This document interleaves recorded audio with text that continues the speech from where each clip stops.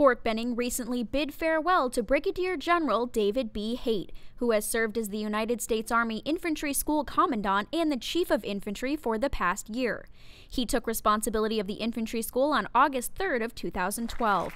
Under his leadership, 42,100 soldiers graduated from infantry courses across Fort Benning. As he leaves behind his legacy of excellence, General Haight reflects back on all that has been accomplished by the Infantry School since his arrival and how it will benefit soldiers in the future. What the Infantry School has been able to accomplish have been some pretty amazing things. We've been able to learn a lot of lessons from about a decade plus of war, being able to incorporate those lessons learned into the curriculums that we teach here, over 93 courses at the Maneuver Center of Excellence. And in teaching those courses, increasing the rigor of each one of those courses to better prepare not just our infantrymen, but our armor and cavalry soldiers and our maneuver captains to man the forces, our brigade combat teams.